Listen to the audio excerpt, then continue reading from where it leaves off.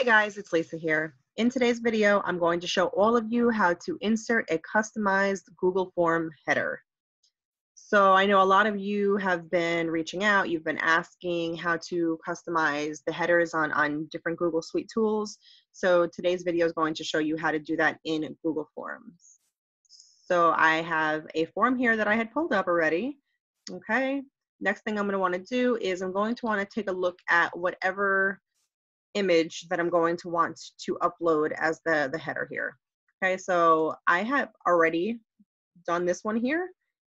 The next step that you're going to want to do is you're going to want to save this to your computer. So I'm going to come over here to File. I'm going to download it. Download as a JPEG.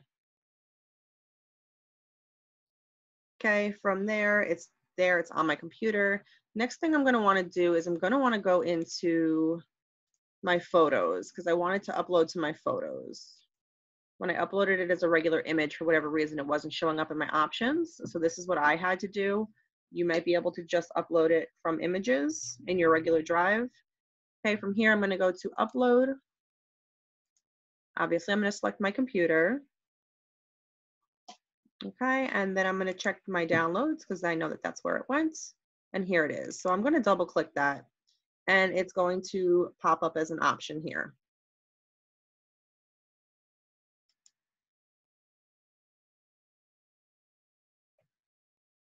Okay, and I refreshed, and here it is. Perfect.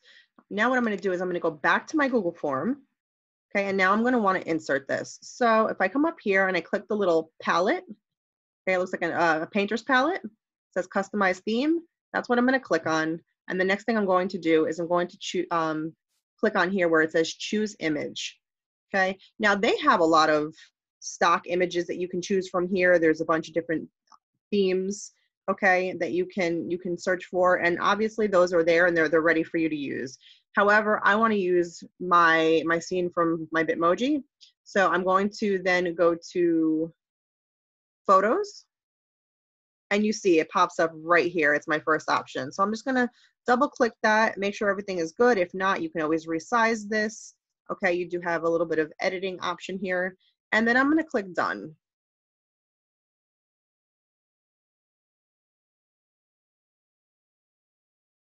And there it is. Okay, so you can put this on the top. You can include the little whiteboard if you would like as well. I'll put the link to my clip art catalog in the comments down below.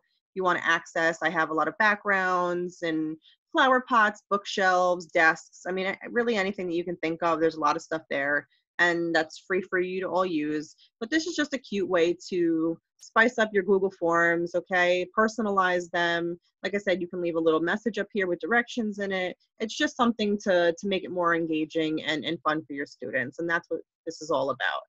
Okay, just also quick, if you wanted to change the colors here, I can change my background color, okay?